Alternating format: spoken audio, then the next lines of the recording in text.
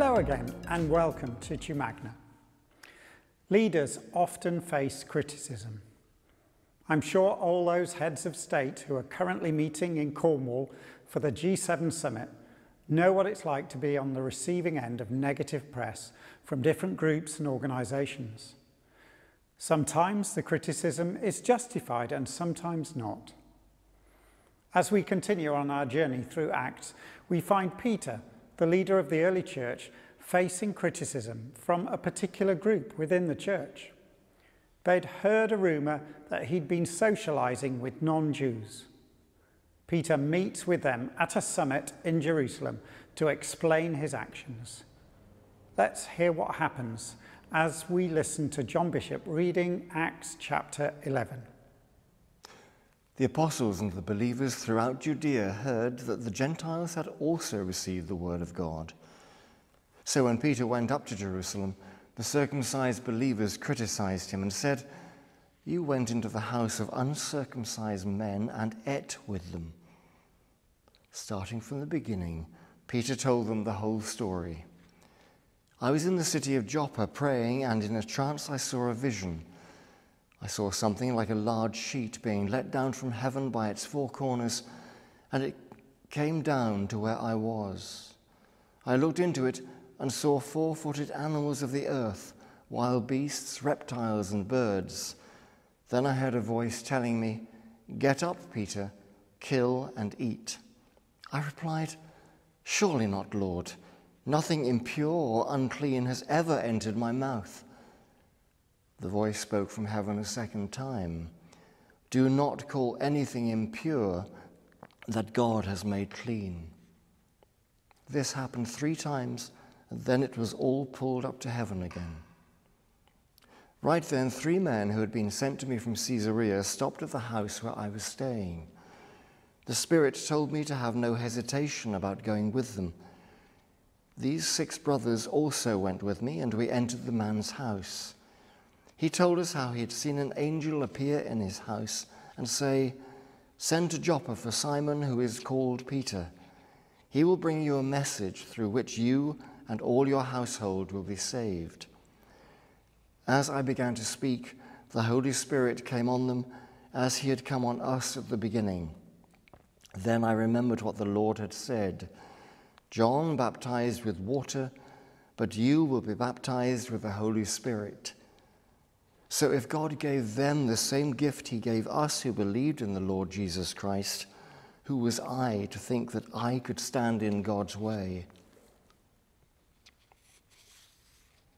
When they heard this, they had no further objections and praised God, saying, "So then, even to Gentiles God has granted repentance that leads to life." Now those who had been scattered by the persecution that broke out when Stephen was killed traveled as far as Phoenicia, Cyprus, and Antioch, spreading the word only among the Jews. Some of them, however, men from Cyprus and Cyrene, went to Antioch and began to speak to Greeks also, telling them the good news about the Lord Jesus. The Lord's hand was with them, and a great number of people believed and turned to the Lord. News of this reached the church in Jerusalem, and they sent Barnabas to Antioch. When he arrived and saw what the grace of God had done, he was glad and encouraged them all to remain true to the Lord with all their hearts. He was a good man, full of the Holy Spirit and faith, and a great number of people were brought to the Lord. Then Barnabas went to Tarsus to look for Saul, and when he found him, he brought him to Antioch. So for a whole year, Barnabas and Saul met with the church and taught great numbers of people. The disciples were called Christians first at Antioch.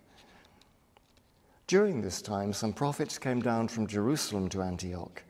One of them, named Agabus, stood up and, through the Spirit, predicted that a severe famine would spread over the entire Roman world. This happened during the reign of Claudius. The disciples, as each one was able, decided to provide help for the brothers and sisters living in Judea. This they did, sending their gift to the elders by Barnabas and Saul. Thank you, John. I became a Christian when I was 17, and since then I've been a member of 7 churches. The first, where I grew up in central Scotland, 2 were in London, where I lived for 5.5 years, 3 have been in Bristol, and now I've been a member of Nailsea Baptist Church for about 23 years. I've no idea how many churches and fellowships I visited, but they all had one thing in common. Not one of them was perfect. They all had problems of some sort or another to a greater or lesser extent. And if they didn't have problems, it was because they were spiritually dead. And I suppose you could say that must surely be the greatest of problems. The point is, life, growth, brings problems. You see it so clearly in the New Testament, where nearly every letter was written to churches and individuals because there were problems. Problems of false teaching, immorality, lovelessness, rebellion, persecution, unbelief, and on it goes. I actually find that encouraging. Whatever your problems may be, and please don't tell me you don't have any, they're not new and you're not alone. I think sometimes we can be a little bit shy about being honest about these matters. We like to call our problems challenges because it makes it sound a bit more respectable. But what I love about the Bible is it calls a spade, and it doesn't sweep unpleasant, difficult things under the carpet. So here we have in chapter 11 the aftermath of a major act of God which had the potential to tear apart the fledgling church of Jesus Christ. But it didn't, because of one thing: the grace of God in the hearts and minds of its leaders. You remember what happened in chapter 10, which is repeated almost verbatim in chapter 11. Peter starts to preach the gospel in the home of Cornelius, a Roman centurion, and therefore a Gentile. And blow me down, but God breaks in and fills everyone there with the Holy Spirit. And word soon spreads that Gentiles have received the word of God. Gentiles whom the Jews for centuries wrongly believed, as it happens, were excluded from God's redemption plan. Now Peter has gone up to Jerusalem to give his first-hand account of this wonderful, fantastic, amazing events. Gentiles have come to faith and received the Holy Spirit. And what was the first reaction of those leaders in Jerusalem? Rejoicing, praising God, an enthusiastic welcome and embrace of Gentiles who now belong to the family of God and all the blessings that came with it? No, it was criticism. But, to be fair, the criticism wasn't from everyone. It was just from one particular but highly influential group of Jews who had come to faith in Christ but were still hanging tenaciously to their law of circumcision. They were shocked. You, Peter, a Jew, you actually sat down and ate with Gentiles? How on earth could you do such a thing? Now, for those members of the so-called circumcision party, this was absolutely reprehensible. But do you notice, they weren't upset because he had told them about Jesus. It was the fact that he had sat with them, sharing a meal. Now that's significant because in that culture, eating with others indicated total acceptance. It was saying, in effect, you are now one of us. Now, Jews did not eat with Gentiles. Segregation was something they were born into. It was a way of life, and it was so deeply entrenched that it would take a mighty miracle to make them change their minds. But there was more to it than that. They accepted that Gentiles could become followers of Christ as they had. But they were now saying that they also had virtually to become Jews, which meant the men being circumcised. This was a crisis which could have brought about a devastating split right at the start of the early church. And in fact, later on, when Paul started preaching that Gentile Christians didn't have to become Jews or be circumcised, he was savagely persecuted by his very own fellow Jews. Now, just to interject, there is an important principle here, and it's this, that wherever God is at work, there's always opposition, and nearly always that opposition is from within the church. There are fellowships and churches up and down the land where the Spirit of God is being resisted because people are unwilling to change and receive what God wants to give them. For years, in some places, God has been waiting to bring renewal, new life, fresh vision, revival. But the people, Christians like you and me, have said, "No, thank you, Lord, we don't want to change." And you know, eventually there comes a time when God says, "That's enough." And the Spirit withdraws until hopefully they come to a place of repentance and turn back to God. There are churches in Bristol which were once beacons of light, full of the love and life of God, but they're now empty shells with maybe just a handful of mostly elderly folk who are doing their best to keep it going. They don't realise the Lord has long since departed. Some have closed down, including one I went to for many years. It no longer exists. If only they had learned from the experience of the early church, and in particular this incident. What could have become a disastrous split was prevented by one thing: grace.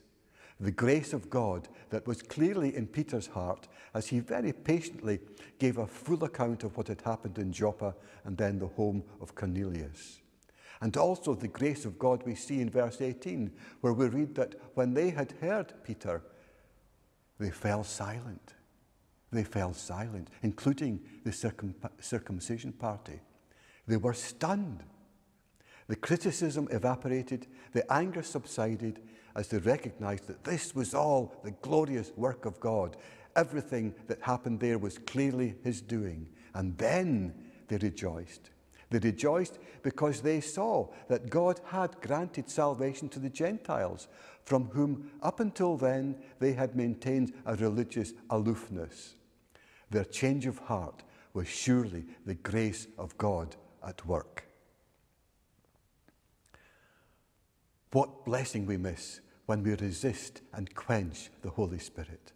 But what blessing we receive when we open our hearts to whatever he wants to do among us. And for you and me today, we have the enormous advantage of having the Word of God to guide us and keep us from getting entangled in error. Because there have been lots of so-called works of the Spirit, which have turned out to be nothing of the sort. One of the things I love and respect about Chew Magna Baptist Church is the faithful preaching of God's Word. So long as it's followed and put into practice, I think it's a bit like a divine form of domestos, which kills 99% of all known germs of error and false teaching, and how much we need that these days. So we move on to verse 19, and persecution. It began with the murderous stoning of Stephen. You remember, Paul was there giving his approval and even holding the cloaks of those who were killing Stephen. Many believers were fleeing from Jerusalem because of persecution, and they spread north to Phoenicia, where Lebanon is today, and up the coast to Antioch and across to Cyprus. So you'd expect that, or having already experienced persecution for following Jesus, they would now want to keep their mouths shut. But far from it. They couldn't keep their mouths shut as they kept speaking the word, as verse 19 puts it. Now, they weren't standing on street corners preaching loudly the word of God. The word Luke uses is laleo in the Greek. No idea if that's the way to pronounce it, but it's spelled L-A-L-E-O, laleo, I think, which means chatting, talking. It means even whispering. They were, in effect, gossiping the gospel. It was as though the word of God had broken free, no longer restricted to being just around in Jerusalem. And God was using persecution to spread it far and wide. At first, it was being gossiped only to the Jews. But in verse 20, we read of some converts from Cyprus and Cyrene who had arrived in Antioch and were telling their new Greek neighbours about Jesus. And glory be, many of them believed. And so eventually news of this great happening got back to the church leaders in Jerusalem. And so they decided to send Barnabas up to Antioch to find out what was happening. And what he found there thrilled his heart as he saw how God was blessing these Gentile converts who very soon would be nicknamed Christians, meaning Christ's ones. And do you notice what Luke wrote about Barnabas in verse 23? He encouraged them. He encouraged them. In fact, we know his name means son of encouragement. Such people are surely worth their weight in gold. Every church fellowship, every pastor, every missionary needs to have a Barnabas, someone who has been anointed with this so essential gift of encouragement. And how much we need such gifted people, especially in these days when apathy and indifference and lack of hunger for the things of God and preoccupation with the things of the world seem to be the order of the day among the Lord's people. All it takes is one Barnabas to inspire, excite, lift up, and encourage us to keep going when the hills are steep and your legs are sore and you feel like giving up. God send us all Barnabases, and even God make us all Barnabases. We can learn to encourage one another. Let's do it. How wise the leaders were back in Jerusalem in sending Barnabas, a good man full of the Holy Spirit and faith. And in Barnabas, we see a great example of something else. He had the humility and the grace to recognize his limitations. He accepted that he could encourage these new Christians in Antioch only so much, because what they needed now was deeper teaching, someone who could open up the scriptures and get them well and truly grounded in the faith. Yes, Barnabas was a terrific encourager, but he wasn't a teacher. But he knew a man who was, and who happened to be living not very far away from Antioch in a city called Tarsus, and his name was Saul. And you know, it's very much because of Barnabas that we know about him and his work and his writings today. In Acts chapter 9, we read how the newly converted Paul, as he became, was being persecuted in Damascus for preaching that Jesus of Nazareth was the Messiah. But he escaped and went to Jerusalem to join the disciples there. And here's what happened. Acts 9, 26 and 27 tells us. And when he had come to Jerusalem, he attempted to join the disciples, and they were all afraid of him, for they didn't believe that he was a disciple. But Barnabas took him and brought him to the apostles. And the rest, as they say, is history. Barnabas never sought great things for himself. He was content to be an encourager in the background. He was happy to let others take the limelight. And this is so important in church life. Where there's rivalry and jealousy of those who have received gifts and callings from God that perhaps we secretly wanted, the blessing of God can become choked. There's little growth because the body of Christ has become crippled with spiritual arthritis. How much we need to know and recognize not only our own gifts and abilities that God has given every one of us, but we need to graciously recognize the gifts in our brothers and sisters and encourage them. And we also need to learn to be lovingly tactful when someone thinks they're good at something, but it's painfully obvious to everyone that they're not. It's not their gift. Sometimes to withhold encouragement is as needful as encouragement itself. We need to have those around us who not only recognize the gifts God has given us, but love us enough to say that the gifts we thought we had, we patently don't. And so to encourage them to find out what gifts God then has given them. We're told in 1 Corinthians chapter 14 that one of the most valuable gifts to the church is prophecy. It's a gift which God had given to a man called Agabus. And in verse 27, we read how he forecast a widespread famine across the known world then. And as a result, the newly formed church in Antioch decided to send relief aid to their fellow believers down south in Judea. And Paul and Barnabas were chosen to deliver it. But right here, there's another key principle that's characteristic of a growing church, summed up in one word: giving. Giving. The church which has learned to give grows. Many of you will know the story of Pip and Jay in central Bristol. When I came to Bristol in 1975, it was the church to go to, full of life, full of worshippers of all ages. It was the church everyone was talking about. And the reason? Well, a decade earlier in the 60s, it was on its last legs. Attendance had dropped to an all-time low, and the bishop was actually thinking of closing it down when it would have been turned into a potato factory. Imagine that. But it remained open thanks to a small, faithful group of praying members. But there was little growth, and closure was once again a possibility.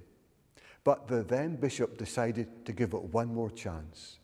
And in 1974, he put the Reverend Canon Malcolm Widdicombe in charge. And the bishop gave him a year to save the church. But under Malcolm's ministry, the church experienced renewal in the Holy Spirit, and there were encouraging signs of growth. Now, one of the first changes Canon Widdicombe introduced was a commitment to give 10%, a tithe of the church's income, to mission. Now, when you consider the costs of maintaining and running an ancient church building, apparently the oldest in Bristol, you can see what a huge step of faith that was. But they took that step, and in 1975, the church was thriving, to such an extent that ITV in Bristol, HTV as it was called, produced a documentary about it. And in that documentary, Canon Widdicombe said he believed their honouring God with their tithing to missions was one of the reasons they were so blessed. And today, Pippin J is still thriving. What did Jesus say in Luke chapter 6 and verse 38? Give, and it will be given to you. A good measure, pressed down, shaken together, and running over, will be poured into your lap. For with the measure you use, it will be measured to you. So let's not be stingy in our giving. It only leads to spiritual poverty. So I'm coming to a close now. Today, we've looked at three particular characteristics of a growing church. One, it's a church which is using the gifts God has given and rejoicing in each other's gifts. Two, it's a church which is willing to obey God, even when it means change and leaving our comfort zone. Three, it's a church which loves giving, whether it's time or money. And above all, it's a church where the grace of God runs free. Let's pray. Father, we know your desire is to bless your people and to make us a blessing to all those around us. Move among us by your Spirit. Create in us hearts which are ready, willing, and eager to let you do among us whatever pleases you. Give us hearts which are willing to leave our comfort zone and follow you wherever you lead. Bless John and the leadership team. Encourage them, anoint them, guide them, inspire them, and manifest your presence among us so that everyone in Chew Valley will learn that you are here, ready to welcome all who seek you, and even those who don't. Amen. Thank you, Crawford. And now a closing blessing. May God the Father help us to live this day to the full, being true to him in every way. May Jesus the Son help us to give ourselves away to others, being kind to everyone we meet.